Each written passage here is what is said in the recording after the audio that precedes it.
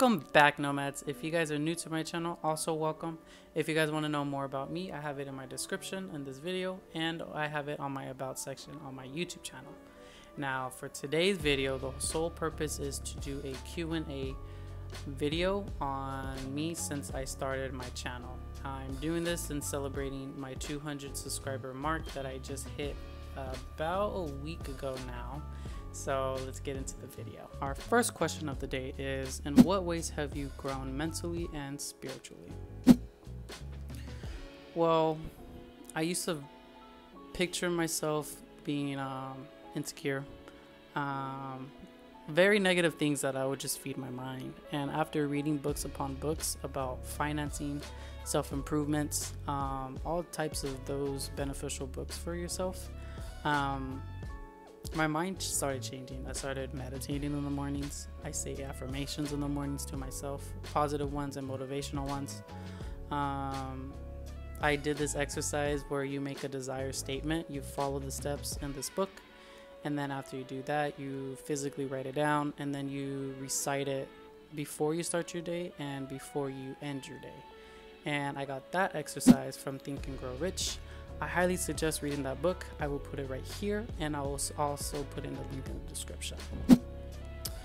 On top of that, I also learned that if you just start your day by thanking with what you already have instead of complaining what you don't have, you would have a better life. I promise you. Eventually, if you keep on saying that to yourself, those outcomes are gonna gravitate towards you. So start your day by being grateful instead of just complaining on what you don't have.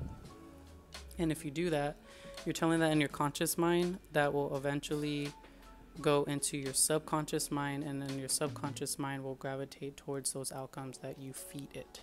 So do that, and 100% guarantee that your life will be so much better and you'll be a lot happier.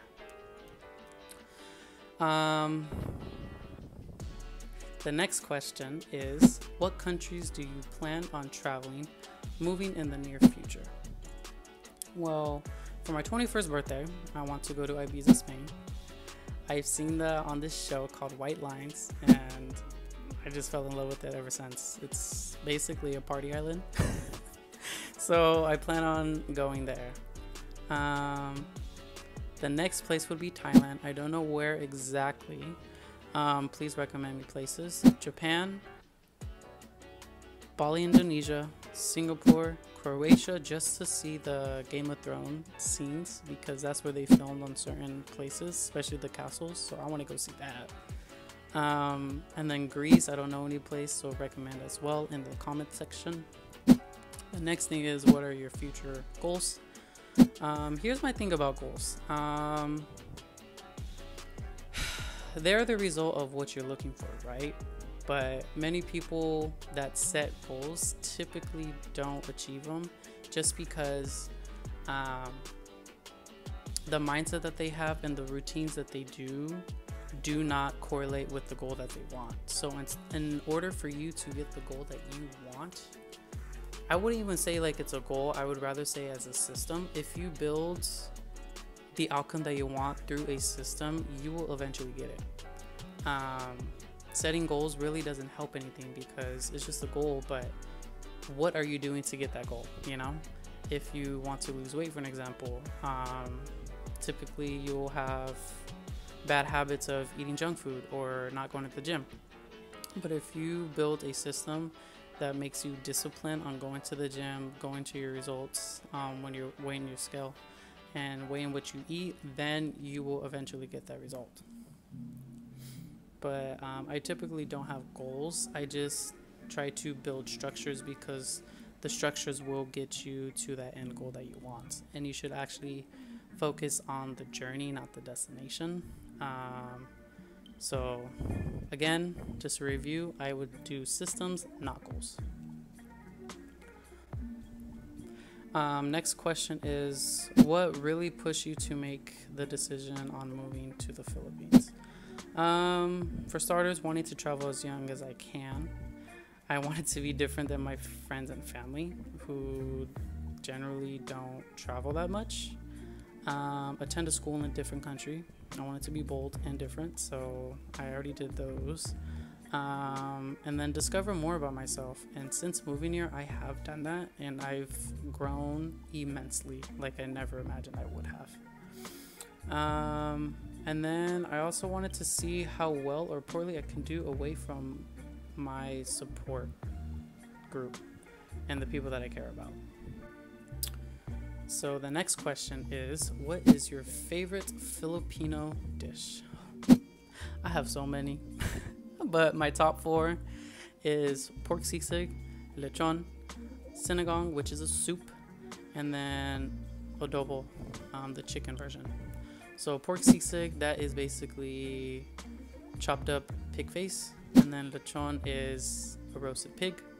Sinigang is a type of soup that's so good, and then adobo is a mixture of chicken with I forgot what else they do, but it's like herbs. It's really good with rice. And the next question is, what Filipino foods have you tried? So on top of the ones that I already listed, I also had pork mongos. They're Filipinos' version of fish. They just smoke them instead of cooking them like the way I'm used to as being a Hispanic. It's different, so that's why I put it on the list. Pancet, eggs with sardines. This is a breakfast item. Bolot, lumpia, banana Q, tocino. It's not the same as bacon. It's a little different, but it still tastes good. Filipino pastas. I say it this way because they have spaghetti and carbonara that's more sweet than the taste that you get when you have it at an Italian restaurant. And then mango float, which is an amazing dessert. Oh my god, it is so good. I don't know how to explain it. It's just freaking bomb. That's what it is, okay? Trust me. And then the next question is, do you plan to explore around the whole country? Yes. I have some places that I really want to go visit. Siargao, which is famous for surfing. I do want to learn how to surf. So I eventually want to go there when I know how to surf. Sikihor, I see it all over my social media feed. It looks amazing. There's a nice waterfall there too, so I will eventually go there. That's very close. I think it's maybe an hour ferry ride. Manila for the clubs, because that's what it's known for, and that's about it. And then Palawan. Woo. Palawan looks beautiful. There's 2 places that you can go to. You go to El Nido, and then there's the other one. I forgot the name of it, but that place is beautiful. Look it up. Craziest things you've seen since being out here. Oh boy. The power lines along the street sides. There's so many wires. It's crazy. It's a bird nest of wires that I just don't see. The guards at our condos or banks or policemen, they carry shotguns or more heavy armored guns. That was cool, but I don't know if they use them or not. Whale sharks, those things are massive. I have 2 videos that you can see right here. I highly suggest coming and seeing them in the Philippines because I don't think they're anywhere else in the world, and they're freaking massive. So again, I have a video right here, 2 of them, so go see it right now. You can skip this, just go see it. And then another thing that I saw was kids around the ages of 5 and above are on the streets just selling whatever that they can to make money. It's kind of sad, but that's also crazy from what I've seen. And then I'm all having an ice skating rink. Who in their right mind would think, oh, let's incorporate an ice skating rink in a mall? What? So many stray dogs and cats on the streets everywhere, and some of them have bugs, their fur is all the way gone. I don't know what that's called, but that was crazy. And I've seen 2 dogs fight in front of me when I was eating. That was also crazy. Actually terrifying. The last thing that I would have to say is if you're going in a van or a jeepney, they pack you in there so tight, it's like you're in a can of sardines. They do not care as long as you get them where you need to go and as many as they can fit inside that jeepney or van. The next question is, what made you pick the Philippines as your first country to visit? If I'm being honest, it was not my first country that I wanted to come visit or what came to mind when I wanted to start traveling. However, after my dad came back from his first time visiting, I kid you not, he was like obsessed. He was watching all types of YouTube videos on YouTubers that were in the Philippines living their life. And I don't know, it just got me curious. I'm like, is it really all that, or is it just the simple fact of traveling to a different country? So in that sense, I kind of was leaning towards the Philippines just because he's been there, and why not? I don't hear that much about the Philippines anyways when people travel, and it's such an underrated country to come visit. So if you're a tourist and you are looking for a country to come visit, I suggest coming to the Philippines. How long did it take you to settle in the Philippines? Now this one, I didn't know how to answer it. I don't know if they meant like settle in as in finding a place or getting comfortable living here. So I'm gonna go with the second option, and I would say it took me 2 to 3 months to really register in my mind and come to the realization that I'm living here for the next year with no one to see besides my dad and his friend. So yeah, it took me 2 to 3 months to really understand that I'm going to be living here for the next year. What do you miss the most from the States? Honestly, the food and people. The food, I love Filipino food, but damn, there's just some dishes that I just miss more. Like right now, I've been craving for the last month an In-N-Out burger or a Five Guys burger. Like, whew, those right there. Oh, and Mexican food. I miss my tacos so much. The meat here is not the same as it is in the States. So it's the food and my people. All my people, if you guys are watching this, you guys know who you are. I miss you guys. I love you guys, and I can't wait to see you guys next summer. But it's okay. Right now I'm living to the fullest, and I can't wait to see you guys and share all my stories with you guys.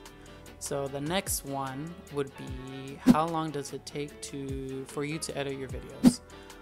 When I first started, it took me typically 2 to 4 hours because I was doing all this extra stuff and I didn't know that much about my editing software system. So I was in my learning stage. I've had experience with YouTube before, so I knew some things, but yeah, it took me 2 to 4 hours. But now it takes me a maximum of 2 hours to edit my videos because I'm starting to learn on what you need to do, and I have some pro tips on what I've learned since editing my videos. So when you're editing your videos and you want to grow your channel, you should create your title and your thumbnail before, because when you're out there shooting, you already know, you have a gist idea, or you know exactly what you're going to be filming, and you don't waste that much time in production trying to get this image or get that, or oh, I missed saying this or saying that. So it saves you time when you're doing your editing. And then the next one is shoot to film. So purposely know, if you're doing like seamless transitions, you should know what you're going to be doing to get there, to go to the next point, and just being really creative about it. You should also view your competitors if you're making a video. See what they're doing and see if you can make it better or do something that no one has done yet. And then try to make your content more engaging and not too bland. I hope I'm not doing that for you guys. I have been told that my videos sometimes can be very monotone. I'm really trying not to be monotone, but that's just the way I speak, and I'm just not used to speaking on a camera. But I think I'm getting better, so all in time I'll get far better. And then the last thing I want to mention is be detailed in your description. It's not that much of an importance on growing your channel, but it is also an important factor in making your videos. What's your favorite video that you posted so far? Honestly, both whale sharks videos. That was the number one thing that I wanted to do here in the Philippines since I landed. I'm like, Dad, let's go to the whale sharks. I want to see the whale sharks. Like, that was the main thing, and they're freaking massive. Oh my god, so massive.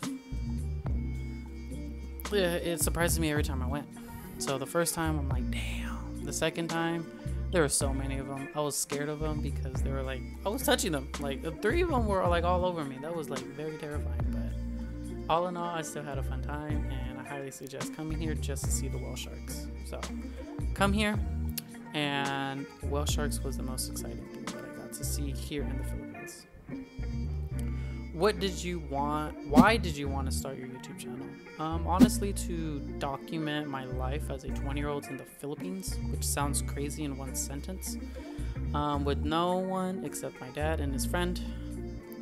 And if you guys know me, I'm a person that typically records everything about my friends or family, and I catch them in like the best moments, which are the most embarrassing moments. But I don't know, I think those are just like very cherishable memories. So when I look back on them, I'm like, dang, that was crazy. Or I used to look like that, or I used to think like that. I used to hang out with these types of people, and a lot of my friends get annoyed, but I don't care, because those are memories that I have of them, and then they can also look back when I share it with them. So I've always been a person that captured those moments, so I'm like, hey, why not capture my life here in the Philippines as a 20-year-old? So that's my reason. What's your favorite thing about the States? Again, seeing my family and friends, and I also miss the cold weather. Here it's a very humid country, so I miss wearing pants, I miss wearing sweaters, I miss wearing my Timbs, my Uggs, so those types of things, and that's about it. What is the best memory you have in the Philippines? Meeting all types of people. Every trip that I've been to, we've met like all types of people. I met Spaniards, I've met Puerto Ricans, I've met Filipinos from the States, one from New Jersey, one from the Bay Area as well, which is in San Francisco. And I met people from here in Manila. Like, I met a lot of people from Manila. So I think it's just meeting people in general. That was like my best and greatest memorable memory. What was my biggest fear about moving to the Philippines? What if it didn't work out for me? That might have been the most fearful thing, because if it didn't work out for me, then it would prove the point to the people that are doubting me that I'm not able to live in a third world country, and I don't know, the feeling of defeat, you know? I just didn't want that, so I'm gonna be stubborn, and if I don't like it, I'm going to find a way to still prove a point that you can live anywhere in the world and you could make a living.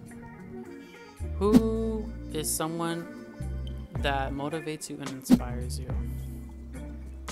This one was kind of difficult to answer because I don't know. I don't have someone that really motivates me, like a mentor, really. I would say mainly myself. If you can't motivate yourself to do something, then someone else motivating you won't really push you. I mean, it could, but at the end of the day, it is your decision if you want to improve yourself, if you want that certain outcome in your life, if you want more money, if you want a better job, if you want to be more happy, a better lifestyle, all in all. So I think the person that motivates me the most would be myself as of this moment. I do want to work under a person so I can learn to be the person that I want to become. Favorite music genre and artist? I don't have a favorite music genre because I'm very diversified in those genres, but I do have a favorite artist, and that's in hip hop rap. It's called, some of you guys may know him because you guys know me so well, is J. Cole. One is, what's your favorite food? This one was hard, so I just listed different types of food and what's my favorite in each food category. So let's begin. So starting off, Mexican food, go birria tacos with cheese. Oh my god. Thai food, any coconut curry with brown rice. You let that rice soak up all that curry and you're just eating a mouthful of goodness. I swear to God. Italian food, my mom's lasagna, because that is bussin'. Like, so good. And then seafood pasta. Woo, those clams and mussels and scallops. Oh my god. Japanese food, sushi, duh. And then Afghan food would be lamb kebabs. Those are my favorite. Lamb is just so good. It's a unique taste, but I'm glad that I like it, and I'm not a picky eater.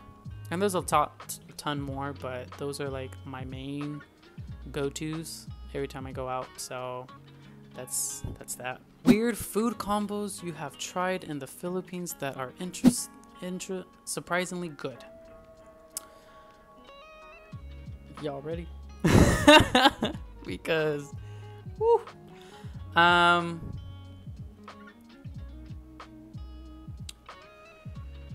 Egg and sardines. It's weird, but it goes together. It's a little fishy, and I don't know how to describe it, but it's like it has a fishy taste, but it's still good. Banana ketchup with fries. When I first saw that I was served banana ketchup, I'm like, what the hell is this? But actually, after trying it, it's not bad. The name sounds more worse than it actually tastes. The best comparison I can to the taste would be chamoy. If you guys know what that is, just imagine eating chamoy with fries, and it's not bad. Mustard with chicken wings. I tried it here, and that is actually good. I was like, at first I was like, no, but it tastes good. Cheese powder with fries. Since they don't have cheese here, they use like cheese sauce or a powdered version, and it's still good as well. Rice and gravy. That was good. I had that at 7-Eleven. And the fried chicken here, oh my god. I kid you not, anywhere you go to get fried chicken, so good. So good. Cheese bread with sugar. So I don't know what it is, but it's called cheese sticks, and Filipinos love sugar. They love sugar and they love vinegar. Ask anyone here, they freaking love that stuff. So this cheese bread had a sweet taste to it. It's almost like a dessert, and I was like skeptical at first, but after trying it, I'm like, that's freaking bomb. So that's good too. Last one, Bolot with vinegar. That was so good. I have a video up here. I will put a timestamp in the description and also on that video on where I am eating Bolot for the first time. So good, and I highly suggest everyone eating it. There's different ages that you could pick to eat. The more developed it is, the more you have a chance of seeing a almost full grown chicken egg or a chicken. So the earlier the better. So you don't get grossed out from, I don't know, you just have to try it, you know. So try it, look up that video, look at the timestamp, and you'll see what I'm talking about. How long do you think you'll live in the Philippines? Honestly, that will be determined after my first full year living here in the Philippines. I am doing school here, so that will also determine how long I stay here. That's all I have to say about that. I don't know as of this moment because of those two factors. What do you hope to accomplish while living in the Philippines? Being able to live on my own. I want to be able to have my own income that I can be able to live on my own. Building a community of like-minded people, whether it's at school, I create one online. whichever the case is, I want to be surrounded by like-minded people that are very entrepreneurial, motivated, and have similar interests as me. And I also, on top of that, want to network with as many people as I can, because you never know who you network with. They can lead you to a place that you want to eventually get to. So networking with a lot of people is very beneficial, and that's what I want to achieve while I'm living here. And then that's about it.